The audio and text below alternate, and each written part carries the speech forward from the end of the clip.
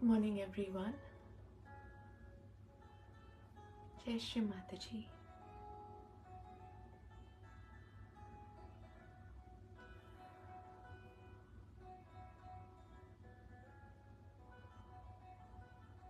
Let us begin our day by bowing down to Shri Mataji, raising our Kundalini and taking a bandhan.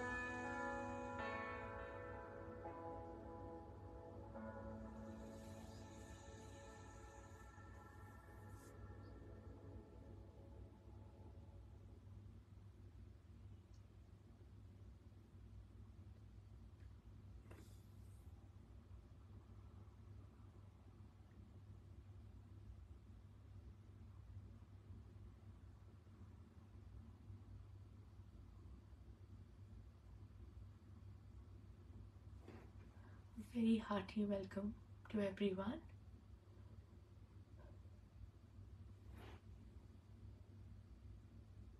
As we start our day together and meditate,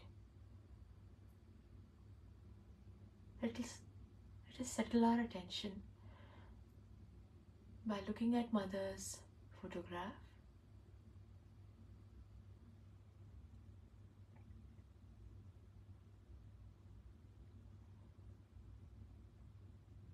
In our hearts, we can do a small prayer.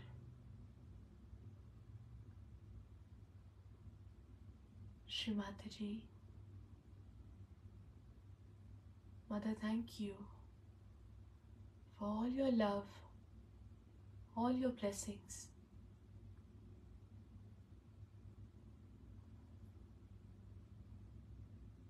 We thank you again and again and every day for our self-realization.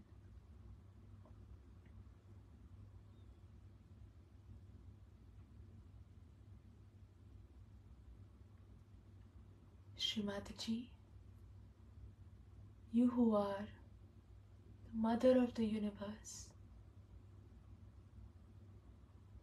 please bring peace and balance in the world.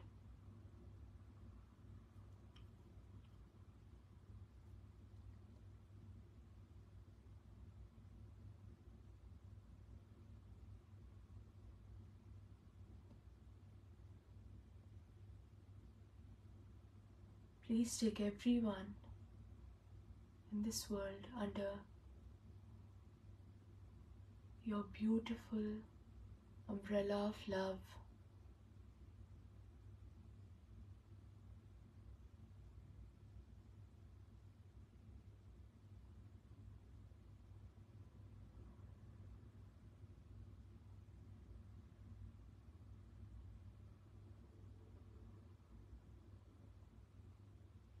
We can take a minute and in our own words, in our hearts, pray to Shri Mataji.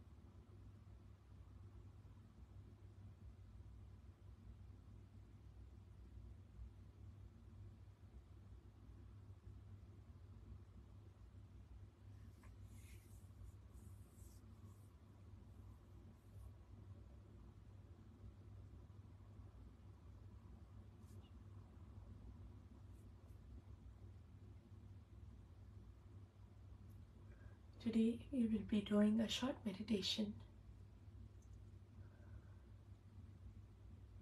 to settle our attention, strengthen our heart. Then we'll be listening to Shri Mataji's talk.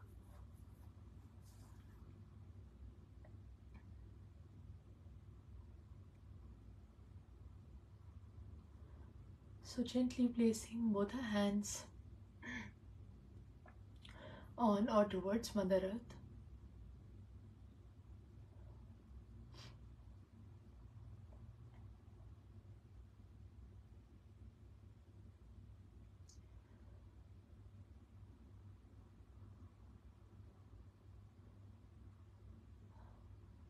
Let us take one mantra to Shri Ganesha.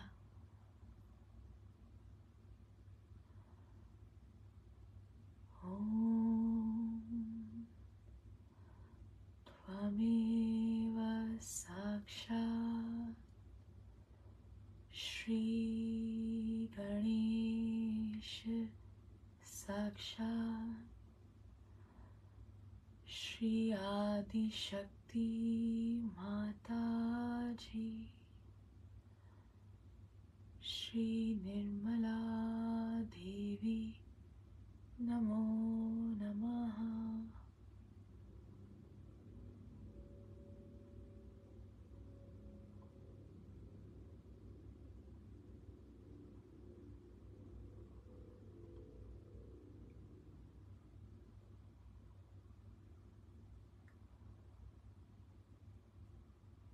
Mother Earth listens to you.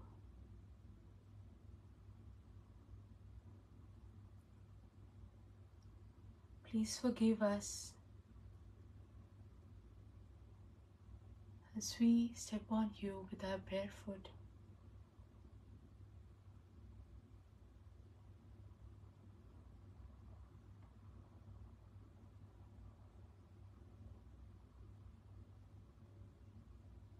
Shri Ganesha, please remove all the obstacles in our spiritual ascent.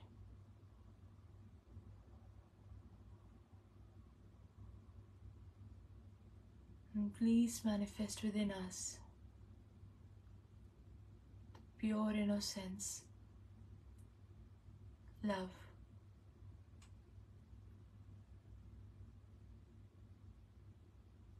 and wisdom.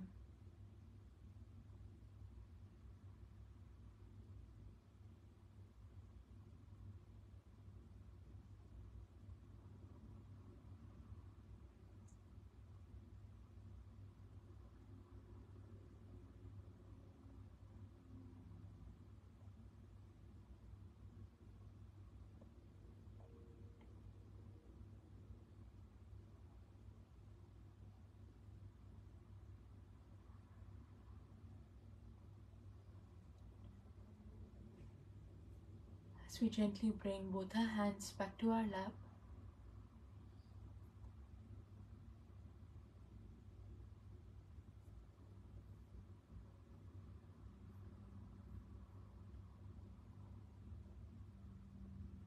let us sing the three great mantras.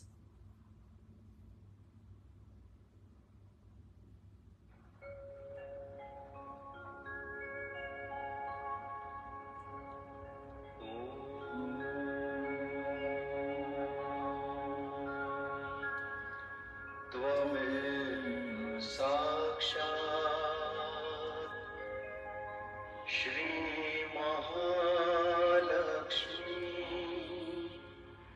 Maha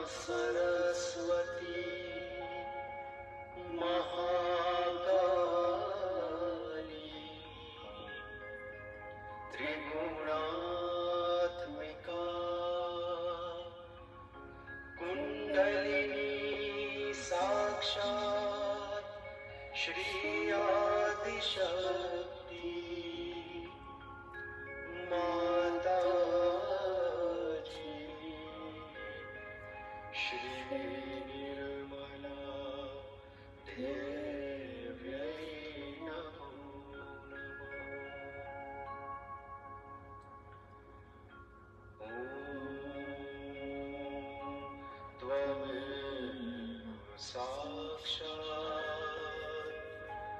Shri कल्की साक्षात् श्री आदिशक्ति माताजी श्री निर्मला देव्यै नमो नमः। ॐ त्वमेव साक्षात् श्री कल्की साक्षात् श्री सहस्रार स्वामिनी मोक्ष प्रदायिनी Mataji, Shri Shri Nirmala Devi Namo Namaha.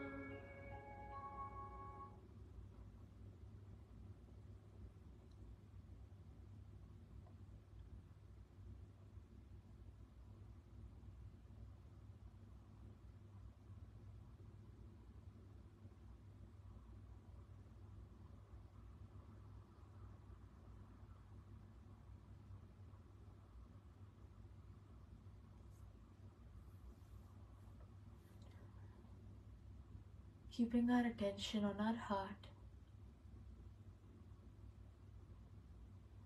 or we can gently place our right hand on our center heart, and here, complete love, praying to Mother in our hearts. Shri Mataji, Ma, please remove all the fears, all the insecurities, jealousies,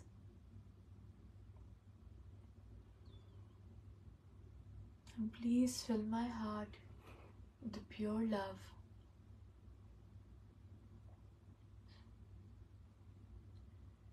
Pure love for everyone and myself.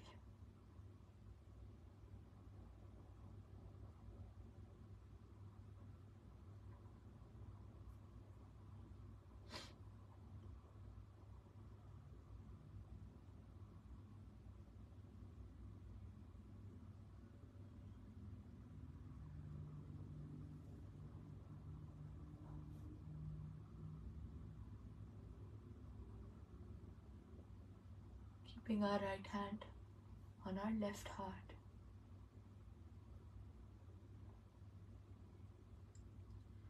Let us sing one mantra to Shri Shiva Parvati.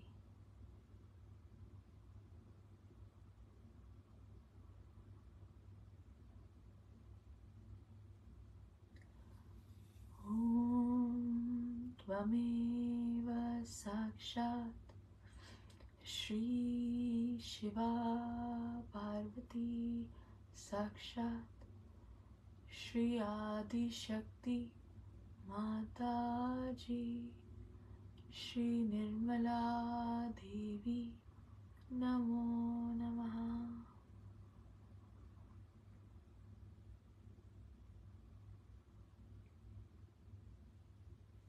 Shri Mataji, please come in our hearts. Please remove all the impurities. Please remove all the dissatisfaction, the worries, the guilt.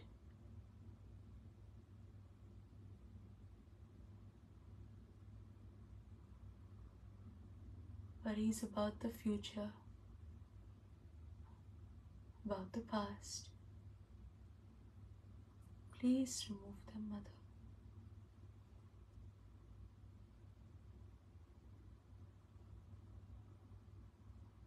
And please fill my heart with pure love and joy.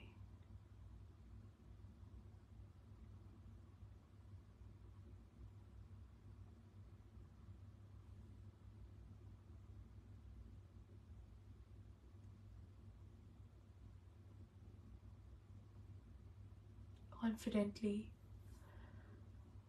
in our heart or out loud, however you're feeling, we can say together, Mother, I am the Spirit. I am not these thoughts.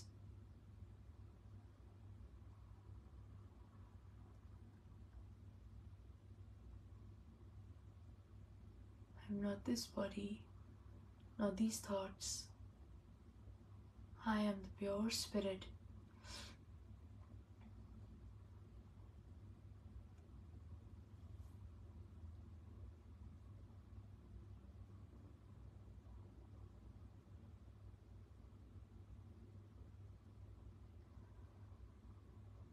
Gently bringing our right hand back to our lap.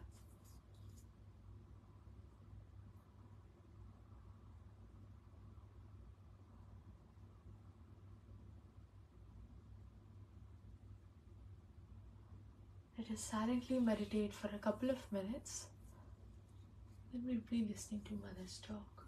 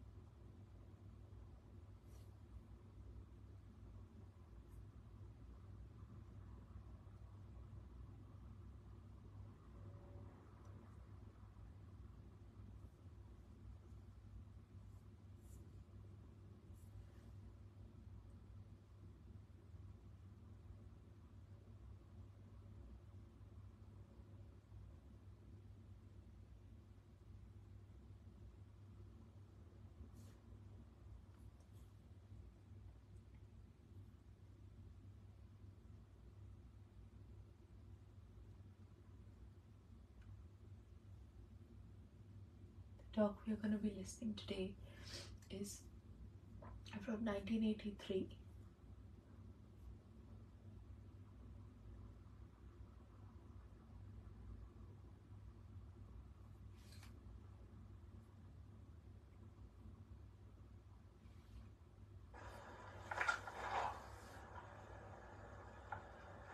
It's very nice to arrive here among all of you. And I'm sorry for what has happened before my coming here. But as I told you, that nature also can be awakened with the presence of a divine personality. And once it is awakened, it starts behaving in a manner as a realized soul would do. Like it gets angry with people who are not religious, people who don't want to know about God, people who are doing wrong things on life, people who are not normal people, in the sense they don't want to be part and parcel of the whole, recluses, all sorts of people. And once it is brought to that level, then it starts working on its own. As you know that, according to Sahaja, all these elements have got a deity behind it. For example, Agni has got a deity called Agni Devta. In pure form, Agni Devta is the one which really purifies us. It purifies everything. It purifies, say, a gold. If you put gold in the fire, it doesn't burn. It comes out more brilliant, better. But if it is something that is not of such value, it will burn out. So all inflammable things are mostly of a low grade things which are to be burnt only. But amazingly, these lower things only, when they are enlightened, or you can say when you put some wood you take and you put fire to it. So when fire is added to that wood, the same fire which is coming, actually the base is that, the wood itself, which is inflammable. And the flames that are coming out of that fire, once they are enlightened, they starts knowing what is truth, what is untruth, and reacting in such a manner as if they know what work has to be. Now the difference between a Sahaja and the fire which is so initiated is this, that it does not think about it. It just goes on completely finishing things which it has to do. And by a method of frequencies, it knows where to go and which one to burn out. And that's how it goes on burning things which it has to burn. And some of the unfortunate things are that people feel that this fire has no compassion, and that the fire must have some compassion also to spare some people. But the trouble is, we must understand that we have so many things within us. We've got fire, we've got water, we've got Mother Earth, all elements are within us. But in the fire, it is only the fire element, nothing else. So it acts according to its own quality, that is fire. So whatever is the quality of the fire, when enlightened, separates truth from untruth and starts behaving in that manner, but it remains fire. It cannot become compassion. But in a way, if you see, when you start choosing between the wrong type of a person and the right type of a person, if you see in a subtle way, it is compassion, because it is truth. And truth is love. So whatever it is doing is to manifest the love of God. And when it is manifesting the love of God, you should know that though it is fire, it gets the performance of a personality which is as if is a human being, because it is discreet. It knows what to burn and what not to burn. One day, I must tell you, we were doing some sort of a cleaning of the doors with those lamps you get. And Linda one day, you see, by mistake, brought that lamp very close to my body. And the lamp, the flame was very strong. It just went round me. It didn't touch me. She was surprised. She said, "Mother, you are burning." I said, "Don't worry." It just went round and came out. So, the fire doesn't burn a person in spirit. Doesn't burn. An example is Sitaji. Sitaji, when she was brought by Sri Rama from Ravana's place, see, everybody said that she has lived with a Rakshasa and she must be found out whether she is guilty or not. So Rama, first of all, he said, "All right, you put the fire." She herself said that you put a fire, of fire. And she sat on that. And when the fire started burning, it could not burn her. She could not be burnt, you see. And the whole fire subsided. So, that time, the Agni Devata knows what is right, what is wrong, who is holy, who is unholy. But human beings take a lot of time to recognize that and to understand, even in Sahaja Yoga, because the sensitivity has to be grown much more. Now, why is it that anything that like water or Agni or any one of these elements become so sensitive than human beings are? How they just obediently do the thing, as if they know the job, and they're so quick at it, so efficient. The reason is they are completely under the control of the divine. They are under the control of the powers of God. Absolutely, 100%. Whatever God wants, they do once they are enlightened.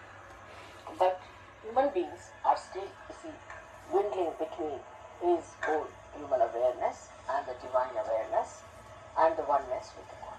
So it is the sensitivity in a person grows very, very slowly. Doesn't matter. Makes no difference.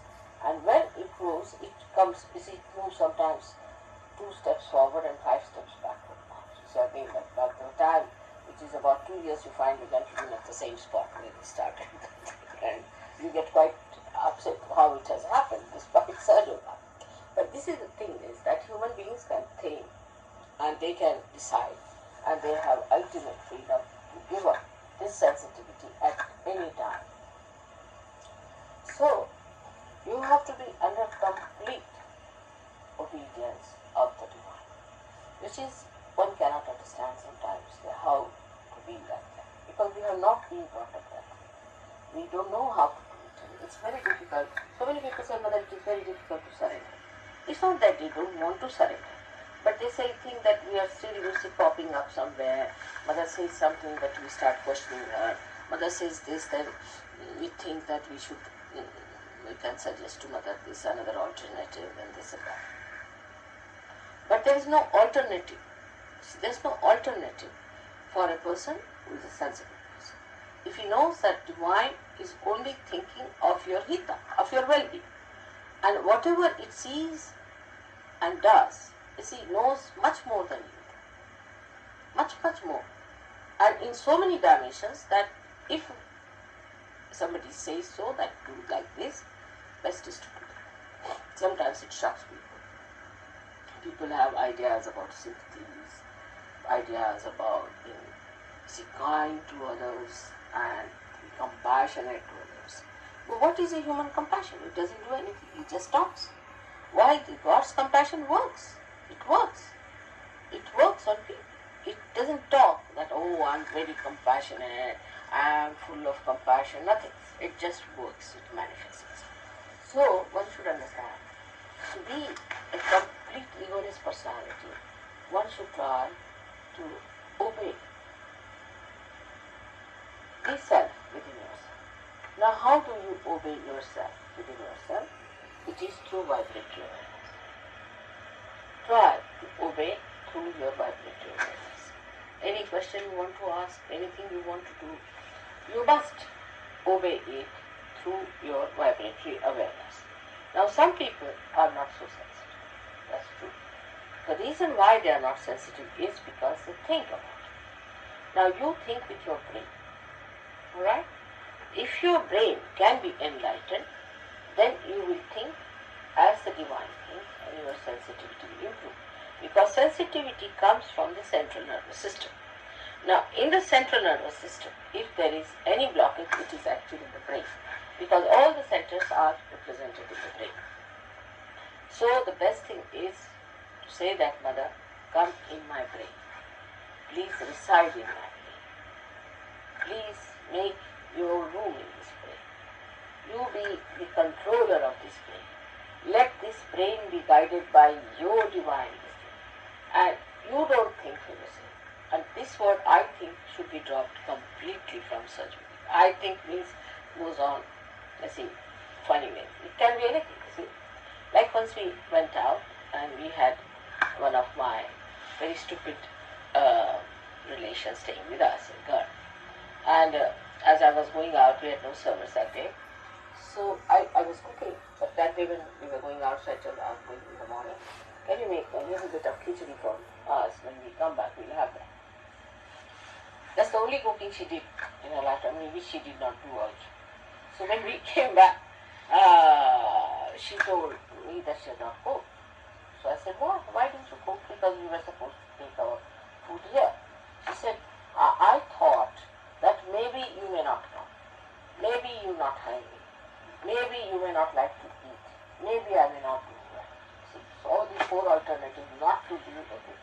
But that's why did you think that we may be hungry, that we will eat? Why did you think this way? But I thought, you see, this is an explanation for not having one in the brain, I should say, that there is no divine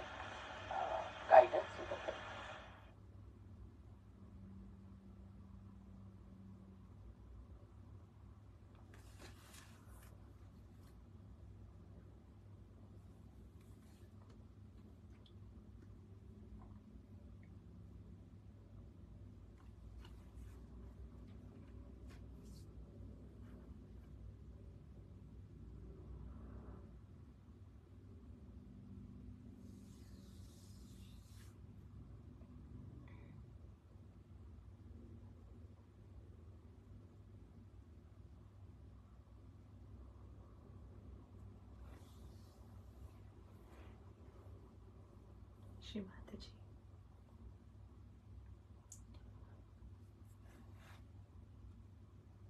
Gently raising a few strands of Kundalini to our Sahasrara.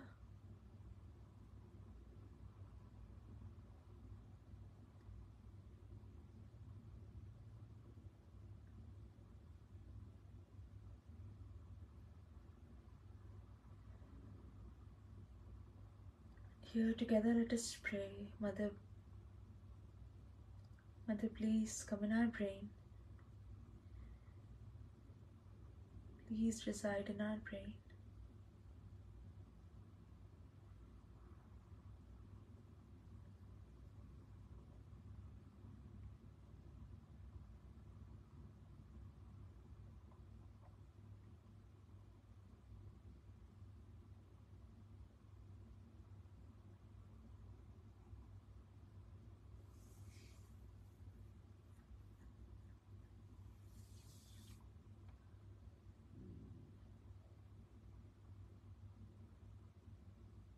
Together let us complete our meditation by singing the last of the three great mantras.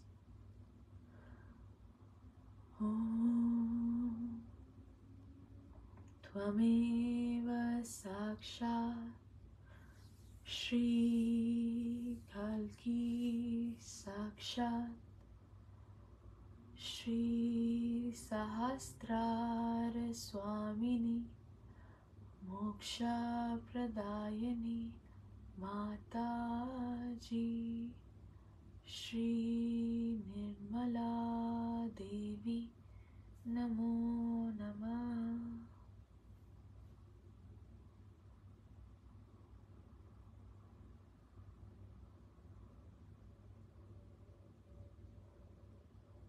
Jai Shri Mataji.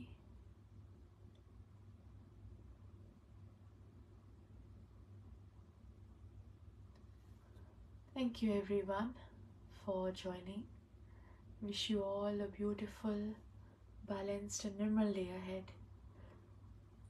Leave the music on for some time, and as you're leaving, bow down, raise your Kundalini and take a bandhan. Jai Shri Mataji.